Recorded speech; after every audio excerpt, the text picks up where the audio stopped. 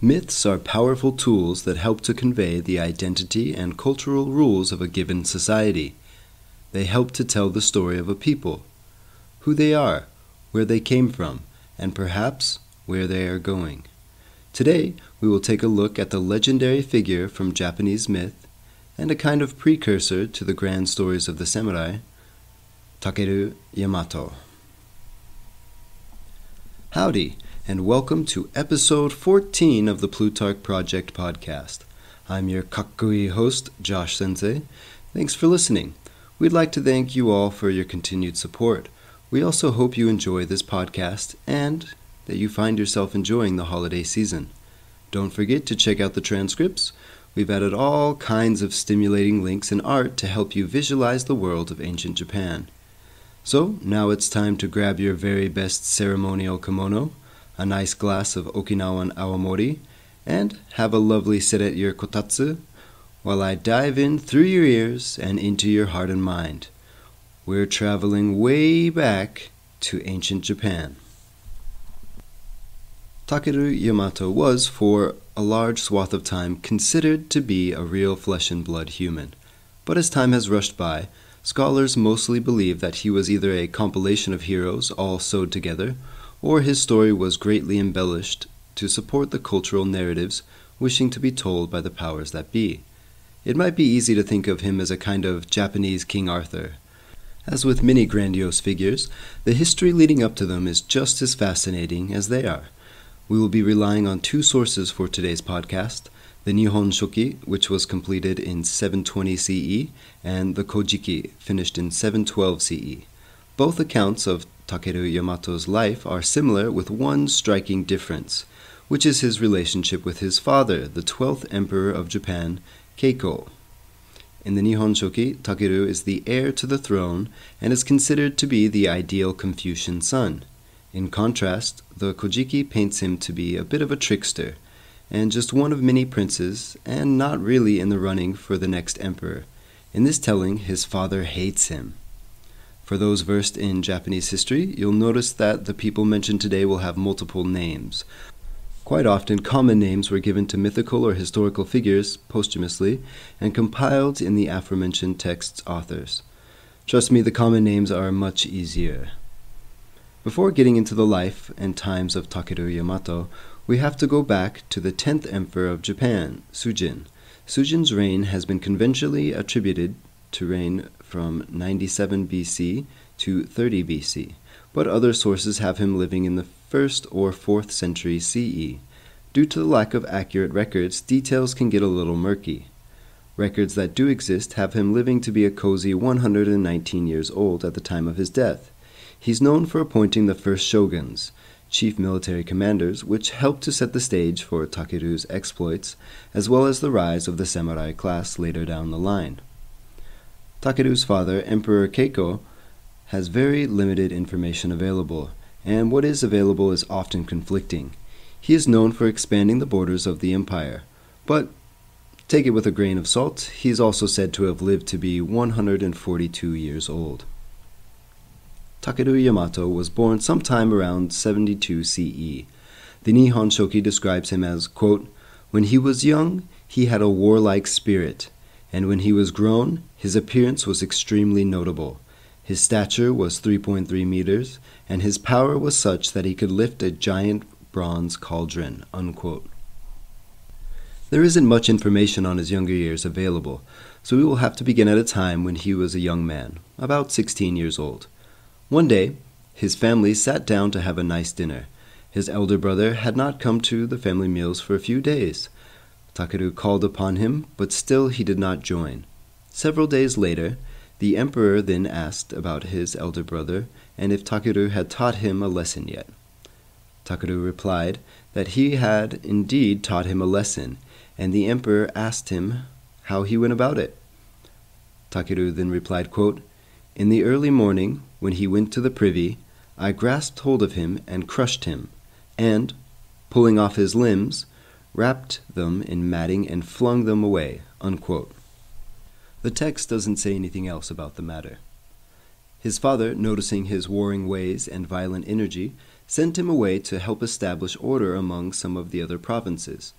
Takeru was first to travel to Kumaso and Izumo provinces, which in contemporary times are Kyushu and Shimane prefectures of Japan. He was just barely a man when his father asked him to do this. On Takeru's first journey, he used trickery to accomplish his missions. He requested the aid of the best archer in the empire and several others to help him accomplish his missions. In Kumaso, he arrived in the village of a chieftain, Kawakami no Takeru, who had shown opposition to his father, Emperor Keiko. After arriving in the village, he found that the chieftain's house was heavily guarded, as was a nearby cave that was preparing a banquet in his honor.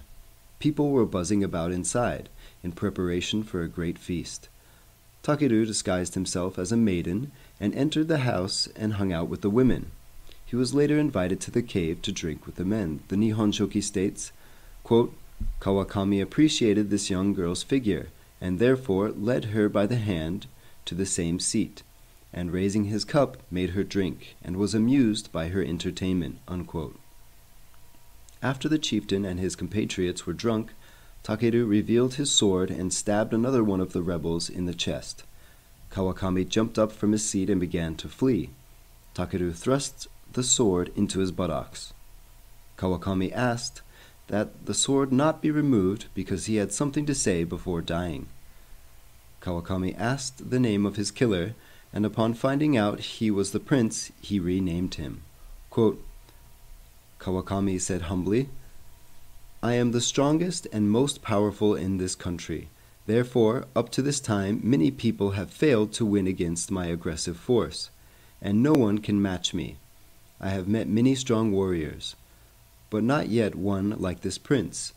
If this worthless rebel's coarse mouth to offer up a title, will you allow it? Takeru Yamato said, I will permit it. Then, he said humbly, from here on, the prince ought to be called Yamato Takeru no Miko. After he had finished speaking, he passed the sword through his chest and killed him. Therefore, up to now, he is called Yamato Takeru no Mikoto. This is the reason, unquote. After Kawakami's death, Takeru's compatriots revealed themselves and slayed everyone at the banquet. He had one more stop to make before heading home. In the Izumo province, he met another chieftain. Rather than attack him, Takeru befriended him. As their friendship grew, he was able to get closer and closer to the chieftain. During this time, Takeru secretly fashioned a wooden sword and began carrying it around concealed in a sheath. One day, Takeru invited the chieftain to bathe with him. While bathing, Takeru proposed that they trade swords as a sign of friendship. The chieftain agreed, thinking he had secured an imperial ally. After bathing, Takeru challenged him to a friendly duel. The key word here is friendly, with their new swords. As the duel began, the chieftain quickly realized the sword was wooden and was then slayed by his own blade wielded by Takeru. After finishing the task, Takeru sang an ode to the deed, quote, Alas, that the sword girded on the Izumo Bravo and wound round with many a creeper should have had no true blade, unquote. Takeru and his companions returned home to report the success of their mission. In the Nihon Shoki, Takeru returns with great praise from his father. He bids him to continue his great work by pacifying the barbarian tribes to the east. Emperor Keiko states, quote, I hear the eastern barbarians' character is violent and strong, and are wholly maliciously criminal. Their hamlets have no chief, their villages no leader. Each is greedy of their territory, and they steal from and attack each other. Also, their mountains have perverse gods, and their suburbs have noisy demons. They barricade the highways and block the passes, and make much hardship for the people. Within these eastern barbarians, the emishi are especially strong. The men and women live in common, and paternal relations are not distinct. In the winter they stay in holes. In the summer dwell in nests. They are clothed in hides and drink blood, and even brothers suspect each other. Climbing mountains they fly like birds, and going in the grass they run like dogs. They forget past favors, but upon seeing hatred they always revenge themselves. They hide arrows in the hair of the head, and knives within their clothing. And evildoers gather and attack the borderlands. And they wait on the harvest to attack the people. When they attack, they hide in the grass, and when they flee, they run into the mountains. Therefore, since ancient times, they still have no system of kingship. Now I see you have become a man, your body tall and large, your stature proper, your power can carry a bronze kettle. Your bravery is like lightning, no enemy can stand in the direction you face. And the place you attack, you will certainly have victory.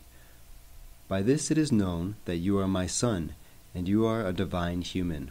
Truly, heaven sympathizes with our foolishness, and the country is in unrest. Will you put into order this heavenly endeavor, and not cease in revering the court? Also, this realm is your realm, and this position is your position. I wish you to deeply plan your tact, and seek out the noisy, examine the rebellious. Show them this power. Use the virtue of conciliation. Do not bother with warriors' armor, and naturally institute vassalage. Use clever words to appease the violent gods, and martial force to break the noisy demons." Unquote. Takeru accepts the mission and heads east. In stark contrast, in the Kojiki, Takeru returns home hoping for praise and honors from his father. Instead, he is greeted coldly and given the task of pacifying the East without the long-winded speech given in the Nihon Shoki. Before leaving, Takeru visited his aunt, the high priestess of the great shrine of Ise. He arrived depressed and confessed to his aunt, quote, "It must surely be that the heavenly sovereign thinks I may die quickly, for after sending me to smite the wicked people of the West, I am no sooner come up again to the capital than, without bestowing on me an army, he now sends me off afresh to pacify the wicked people of the 12 circuits of the East. Consequently, I think that he certainly thinks I shall die quickly." Unquote. Takeru burst into tears, fearing an untimely death. His aunt, seeing his fear, bestowed on him a mythical sword. The heavenly sword of gathering clouds was given to help aid him on his journey. She also gave him a bag and told him not to open it until he was in dire need. The sword's history is deeply rooted in the origins of Japan and its primordial deities. The son of the original deities ruling over the world, Izanagi and Izanami, was Susanoo, the god of storms and the sea. He is quite often referenced as the impetuous male. At his birth, he wailed for his mother, what we would now deem to be thunder. He wailed so hard and for so long that his father banished him into the underworld for a time. The older Susanoo was a moody god who, in a fit of rage, would hurl thunderbolts across the heavens. Once, when he was particularly angered, he threw a dead horse at his little sister, Amaterasu, the goddess of the sun and the universe, causing her to go into hiding, which caused a very long winter. It was Susanoo who discovered heavenly sword of gathering clouds that would eventually find its way into the hands of Takeru Yamato. In the province of Izumo, Susanoo came across a grieving family. He learned of the existence of a giant serpent that had eaten 7 of the family's 8 daughters. The serpent had 8 heads and 8 tails. The tails filled up 8 valleys, and on its back grew great forests, both protecting the serpent and hiding it. This serpent had a taste for fine maidens and sake, a Japanese rice wine. Susanoo, wishing to slay the beast, laid a trap for it. He used a beautiful young maiden from the aforementioned family as bait and placed her on a raised platform. He then had 8 gates constructed leading to the platform. Below the maiden, but also raised, he placed giant barrels of sake. The serpent eventually took the bait. It had no interest in the young maiden, but its heads quickly rushed into each gate to drink from the barrels of sake. After it had become drunk, Susanoo leapt from his hiding place and hacked off the heads of the serpent. Susanoo then began cutting up the body and tails of the giant creature. In the 4th tail of the serpent was a metal object. It was the heavenly sword of gathering clouds. He married the young maiden he had used for bait, and he gave the sword to his sister Amaterasu, to settle the grievance of him throwing a dead horse at her. The sword was eventually placed in the great shrine of Ise and given to Takeru to aid him on his journeys. The sword still forms one of the 3 imperial treasures of Japan. These treasures haven't been seen by common people for hundreds of years, but we may have a chance to glimpse them, at least wrapped up in packaging, when the new emperor is crowned this upcoming year. From the shrine, Takeru traveled east, stopping once in the land of Wohari. He went into the house of Princess Miyatsu. He decided that he would marry her upon his return journey. From there, he departed eastward again, cutting down rebels and deities as they appeared. The texts are really vague here, and there is not a lot of information on how he went about this mission or which deities he slayed, until he arrives at Sagamu. The regional governor of the land feared Takeru and despised the emperor, so he hatched a plan to kill Takeru. He asked Takeru for his help, stating, quote, "In the middle of the moor is a great lagoon, and the deity that dwells in the middle of the lagoon is a very violent deity," unquote. In other versions, the regional governor states that the area is known for its great hunting and asks Takeru to bring back a freshly killed deer or boar to feast upon. Takeru made his way toward the moor, but upon entering the great grassy field, the governor's men set fire to the field. Takeru became trapped by the flames. Remembering his aunt's words, he opened the bag. Inside was a tool used to stomp out fires. Takeru used the mythological sword to cut away grass and the tool to stomp out the fires around him. He quickly realized that the sword, when thrust like a scythe, generated a great gust of wind. Takeru began swinging the sword, forcing the flames back toward the governor's men. They were eventually consumed by the flames. Takeru escaped and avenged their plot by killing all the rulers of the land. The sword was then renamed Kusanagi, translated as grass-cutting sword. Takeru then headed toward the sea in search of the emishi. Upon arriving at the shore, he laughed at the channel they had to cross, stating, quote, "This sea is tiny. I could almost jump across," unquote. He then set sail. Soon after, a storm arrived, causing the sea to swell and toss the boat about. Takeru's consort, Princess Tachibana, then sacrificed herself to ease the waves and allow Takeru to continue on his mission, stating, quote, "Now the wind generates waves, and the prince's boat is going to sink. This is certainly the will of the sea god, Watatsumi. I want you to take my feeble body and, for the prince's mission, throw it into the sea," unquote. The winds died down, and Takeru continued on his journey. At the port of Taka, the emishi waited for the arrival of the emperor's men. Upon seeing Takeru, the emishi trembled with fear. Instead of fighting, they threw down their weapons, entered the sea, and helped Takeru's boat to shore in safety. They then tied their hands and surrendered to Takeru without bloodshed. Thus they survived and faced no recompense for their previous actions. Other emishi in the area continued their rebellion against the emperor. Takeru traveled through the land, slaying them whenever he found them. He traveled through the land, eventually rising to a summit of Ashigara Pass, overlooking the land of the emishi. He decided this was a good place to stop and rest for a while. A mountain god saw him resting and decided to pester the prince. He sent an inquisitive deer to try and steal his food. Takeru threw a piece of garlic at the deer, hitting it in the eye. The deer died instantly, and a great fog fell over the mountain. From somewhere in the mist, a white dog appeared and led him out of the fog to safety. Prior to Takeru's arrival, the mountain was known for its fog, which often resulted in sickness. After his departure, the people began chewing and then rubbing garlic on themselves and their animals for safe passage over the mountain. Takeru then began his journey homeward. He returned to the land of Wohari and wed Princess Miyatsu. He stayed there for 1 month before hearing of a local deity causing problems, the deity of Mount Ibuki. He left his mythical sword in the princess's house and decided to take on the deity with his bare hands. In the Kojiki, Takeru came across a giant white boar, the size of a full-grown cow, and in the Nihon Shoki, it is a giant serpent. Takeru thought that this creature must be a messenger of the deity, and that he would kill it on his return journey.